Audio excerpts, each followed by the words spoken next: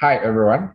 Welcome to Eagle's Edu Concepts, a platform that provides you with quality education in science and mathematics, starting from secondary level all the way up to A level.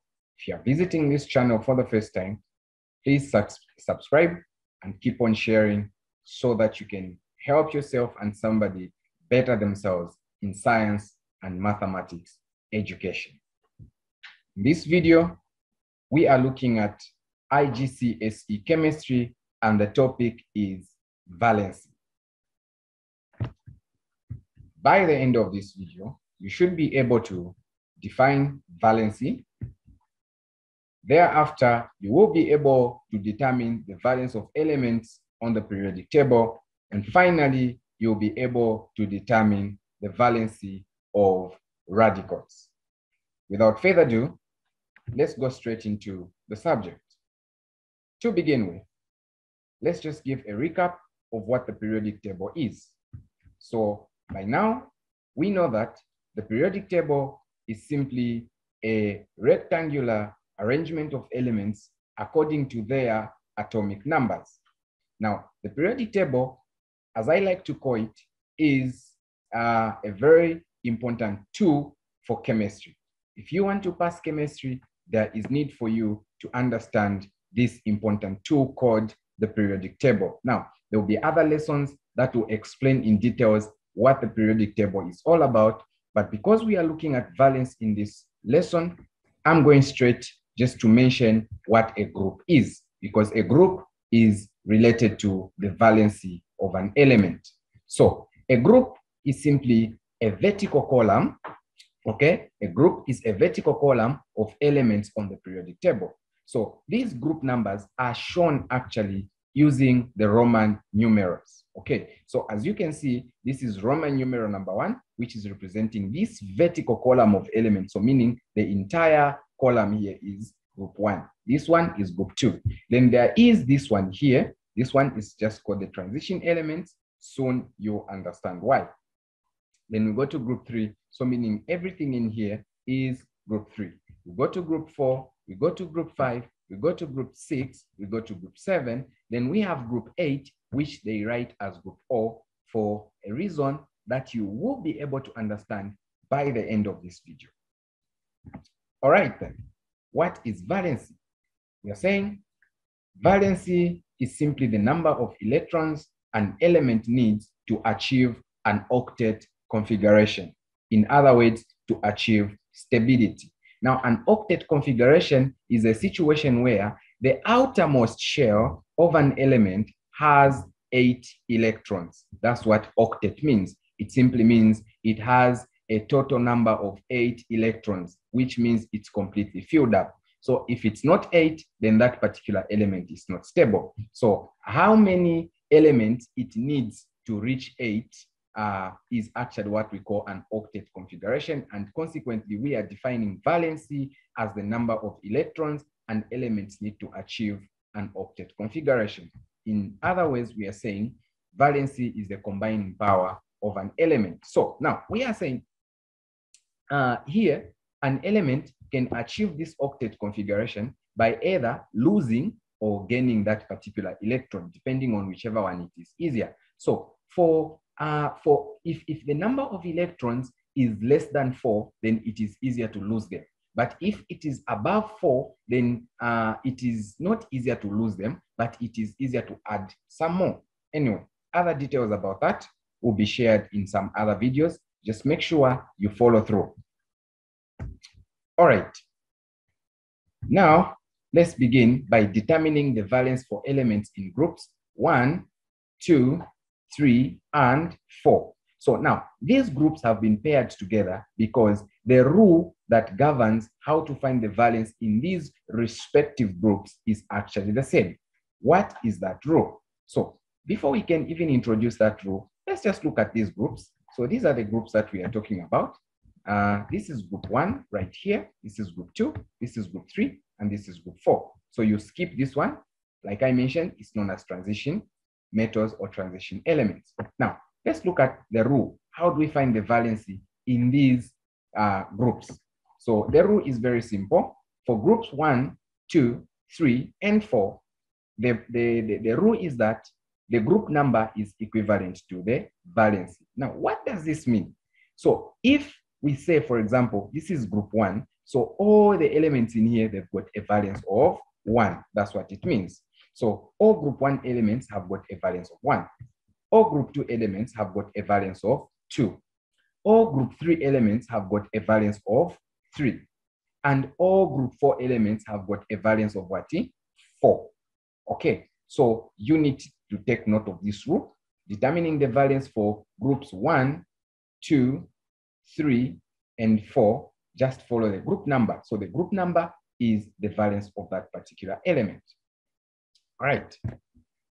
Let's look at determining valence for groups 5, 6, 7, and 8. So determining the group number, the valence for these groups, it also has the same rule. Now that rule will be given in form of a formula. Before we do that, let's just have a recap. These are the groups. As you can see in Roman numerals, we have group 5, group 6, group 7, and group 8, which is also called group O. Be sure you know the reason why it is called group O. So the first thing is valence will be given by the formula 8 minus group number. So this means if you're finding for group 5, to find the valence, you are simply going to say valence for a group 5 element is equals to 8 minus 5, and it will give you 3. Then for group 6, it is going to be 8 minus 6, which will give you 2. For group 7, it's going to be 8 minus 7, which will give you 1. And for group 8, it will be 8 minus 8, which will give you 0. Now, as you can see, I said you will know the reason why we call it group 0. So this one is called group O or group 0 because it doesn't have a valence. So for these groups, you simply subtract the group number from 8. Hence, you've determined the valence. So for this one, the valence of nitrogen is 3. Phosphorus is 3. Astatine is 3. This antimony here is 3. This bismuth here is also 3. Let's look at what we call the transition elements. So now we are saying transition elements have got no fixed valences, but variable. Now, this means that the same element can have more than one valence. For example, iron can have a valence of 2. In some situations, it can be 3. Okay, so they are called transition elements. Now, transition is the actual literal meaning, transition, to change. You are moving from this thing into the other. So that is how the valence of these elements also behaves. So it changes from this value to the other value, depending on the compound in which that element is being reacted or is being found. Okay, now, since these have got no definite way of determining the valence, they have different valences. How then do we know the valence? So how to know that valence is very simple. Just look at the way they've given you. For example, they'll ask you, find the valence of iron in iron 2 sulfate. So when they put this number they've put here, the Roman numerals they put in brackets represents the valence for the what? Represents the valence for the transition metal. Okay, so here they've put 2. It means that iron has got a valence of 2. In this other example, as you can see, they've put 3. So it means that iron has got a valence of what? 3. So that is the simple procedure which it follows. Lastly, but not the least, we are also going to look at how to determine the valence of what we call radicals. Now, a radical is simply a group of atoms which is present in several compounds, but is incapable of independent existence. So for the valence of radicals, there is no formula on how you can find them, no laid down rule. The only rule I'm going to tell you is you have to memorize these valences of radicals in literature sources. By literature sources, I mean check your chemistry textbook that has been recommended to you. Every recommended textbook has a table of radicals, which is going to show you the name of the radical, the formula of the radical, and the valence. Your duty will just be to master them. Fortunately or unfortunately, in the exam, they won't even give you these things, but you just have to master them. Put them in your head. Start practicing. All right, example of radicals that you're going to encounter in most instances is these as displayed here. So as you can see, for example, ammonium, which has got the formula NH4, and the valence is 1. You can check all these that are in here, they've got a valence of 1. Then we go to carbonate, CO3, the valence is 2. So all these that are in here, they've got a valence of 2. Then we've got the phosphate, which is PO4. So the valence here is what? 3. So these, you just need to memorize them. No need of, no formula, no rule, but just memorize. It's that simple. Interact with them, memorize as many as you can. They're going to help you. All right, guys, thank you so much for watching. And in the next lesson, you see where we are going to be applying this concept of the valence. So this is a very important concept. That's why it is part of the introduction to chemistry. If you miss this part, you miss the part to do with the periodic table, then things are going to be hard for you. So the best thing that you have to do is make sure you follow through this video, practice through, know the valences. Thereafter, we are going to see how we'll be applying valences in a lot of things. For example, in the next video that will be uploaded, we're going to learn how we can apply the valences in constructing formulas. Okay, then thereafter, we'll also look at how we can use these formulas to construct equations, and it will lead us into balancing equations.